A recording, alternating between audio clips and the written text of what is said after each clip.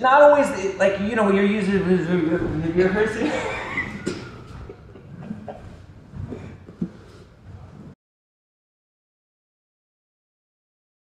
Today, let's look at my favorite triangle entry from the closed guard. The main problem that we face triangling people from the closed guard is good posture. Even when they're on their knees, their armpits are way far away from our hips. And to be effective at most upper body submissions like the Jujigatami, straight arm lock, the triangle, even omoplata, we have to be able to get our hips up to the line of our partner's armpit. So when they're here in the closed guard, it's very, very difficult to do. Unless we start by breaking our partner's posture. So that's how we're going to begin. How are we going to do that? So he's going to start here with strong frame. This strong frame is a good idea, whether he's posting down on my ribs or he's up at the biceps here. Yep. These grips prevent us from bringing our body forward, okay? So when we see our partner gripping here, the first thing we're going to do is take a grip on the outside of our partner's wrist, and we're going to fold our hands so that we have a 5-finger grip like so. Next, we're going to bring our arm inside and underneath. So even if our partner's kind of arms are inside here tight, we can always get our fist through underneath our partner's arm. Now we're going to use the action of our knees to bring our partner forward. I don't have to bring him all the way forward. I have to bring him close enough to be able to reach my arm to his collar.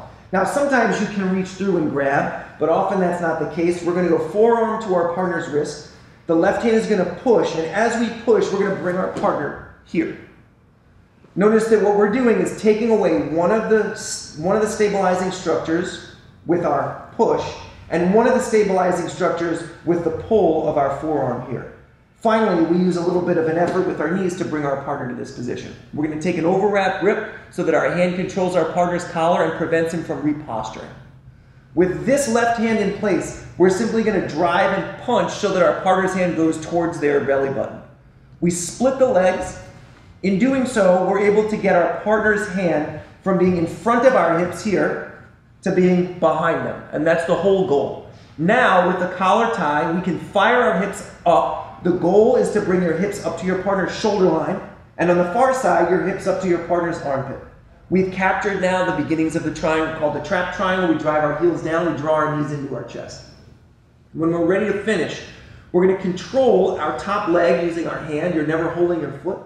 You're going to take a scoop grip on your partner's arm, and we'll demonstrate on the opposite side too so you can see. We're going to windshield wiper our legs without unlocking them. Okay, it's very important that you don't now unlock your legs so that your partner can start to retract that arm. Instead, you're going to keep your legs nice and tight, and you're going to pivot with your locked legs so that you can eventually adjust to a place where you're covering your partner's shoulder. Then from here, you have a very tight triangle.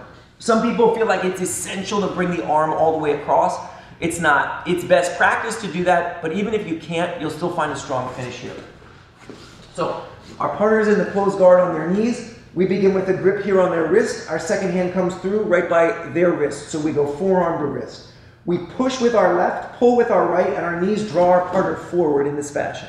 Now you can see his hand is in front of my hips. When we take the collar tie and we do the splits, you're going to see his hand disappear behind the line of my legs. Now we can start by trapping. Remember, with a trap triangle, we're not locking the figure of 4 immediately. Okay, it's very difficult to do unless your partner is smaller than you or you've got a lot of flexibility or really long legs. So we simply start with the trap and we pinch our knees here. Now we're going to hold our own shin. This second hand helps us to create a good angle for the finish. So we scoop under our partner's arm. If at this point he elects to stand up, so he kind of forms a tripod here with his hand and he starts to go ahead and bring your head up to the sky. We scoop under the leg on the far side.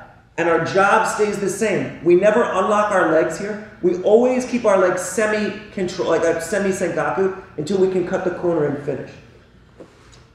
When you're able to keep your hips up at the line of your partner's armpit, control your partner's posture, and keep the arm to the inside, you're going to find a lot of success with this version of the triangle.